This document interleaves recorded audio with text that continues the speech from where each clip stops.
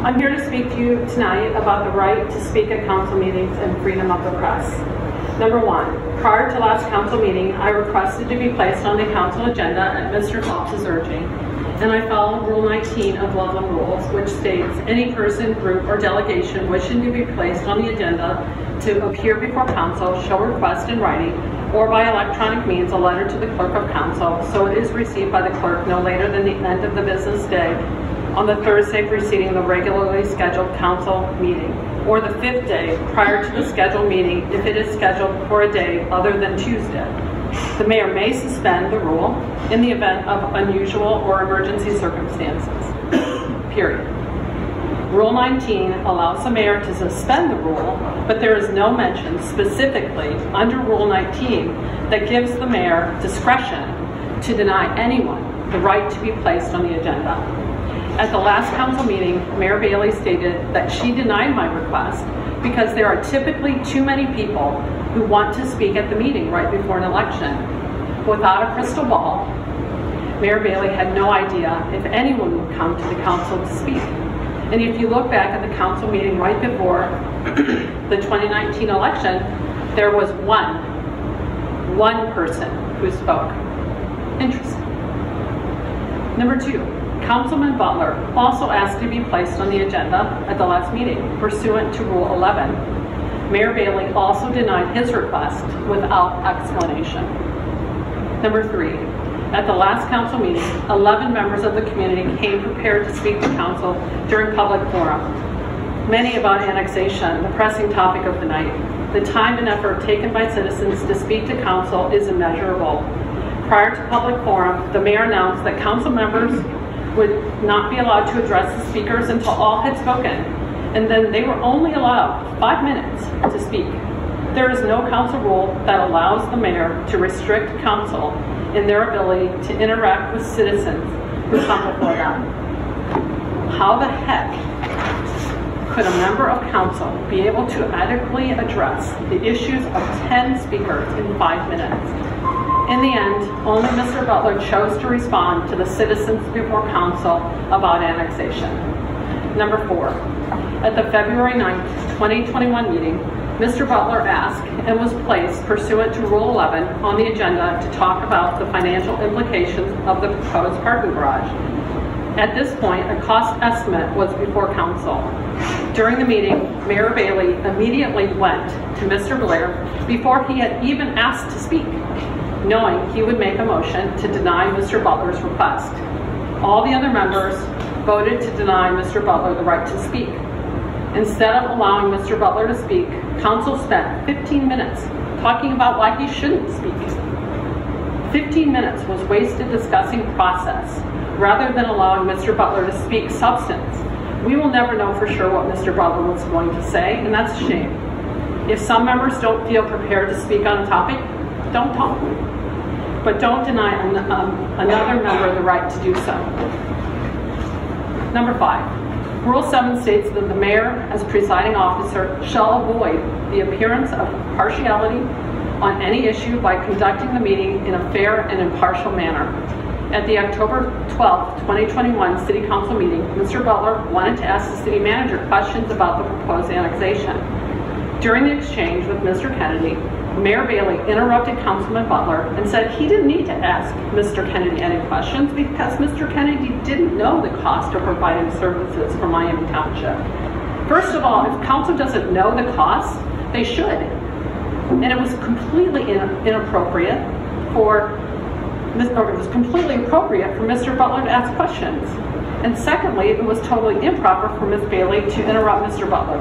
The city manager reports to all of the city council equally, and he has an obligation to answer questions from all members of council. I've never seen Mayor Bailey do this to another member of council. Number 6, at the August 24, 2021 City Council meeting, citizen Dave Stanton wanted to address council during public forum about the Blossom Hill development. Before the meeting, Mayor Bailey told Mr. Stanton in the hall that he wouldn't be allowed to speak again on Blossom Hill. During the meeting, the city solicitor showed Ms. Bailey in the rule book that she was wrong. When Mr. Stanton appeared during public forum and stated that the mayor had told him he could not speak, Mayor Bailey interrupted him and said, quote, "No, I believe I was mistaken on that, Mr. Stanton. You're welcome to speak if you would like." The mayor had to admit she was wrong again, and did so in a tone that was so condescending and dismissive of Mr. Stanton. She never issued a public apology to Mr. Stanton. Number 7. At the February 11, 2020 council meeting, resident Karen Hawks spoke in open forum about her concerns about the proposed parking garage. Ms. Hawks asked, quote, "Is this a done plan now?" Mayor Bailey responded by saying, quote, "There is no done plan, but there will be a parking facility on that location." Ms. Hawks asked if the citizens would get to vote on the project, and Ms. Bailey responded by saying, "Well, quote, you voted on your elected officials, and those are the decisions that we've been elected to make." While Ms. Hawks was allowed to speak, Mayor Bailey made it clear that her voice carried no weight with her, and a garage will be built because she's in charge. It was a stunning exchange. Number 8.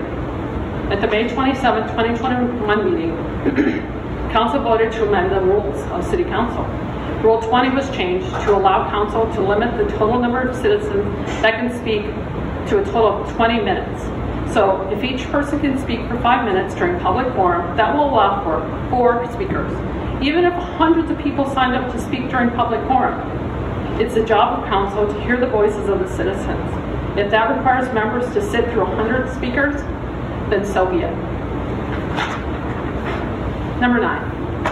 Additionally, Council also voted to limit the ability of a member of the public to appear before Council to only once instead of twice per calendar year on the same topic.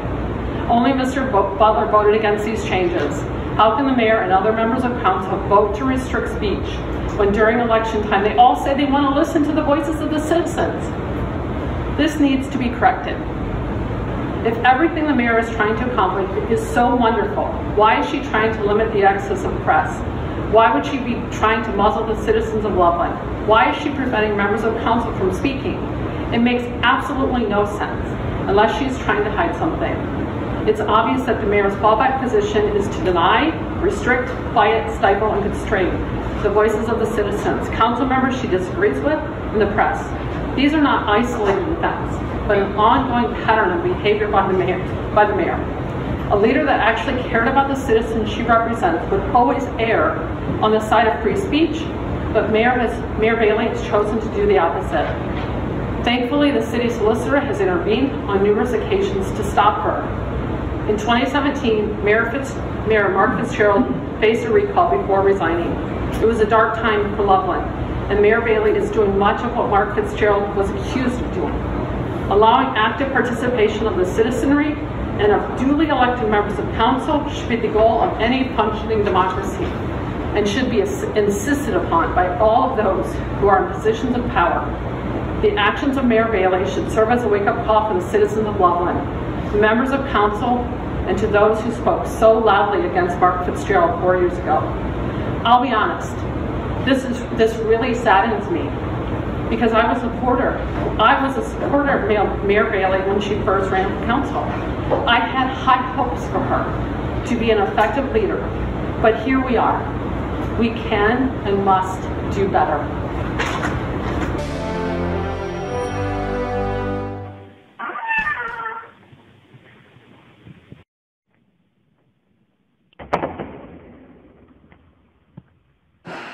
Now we're cooking with gas. Here we are.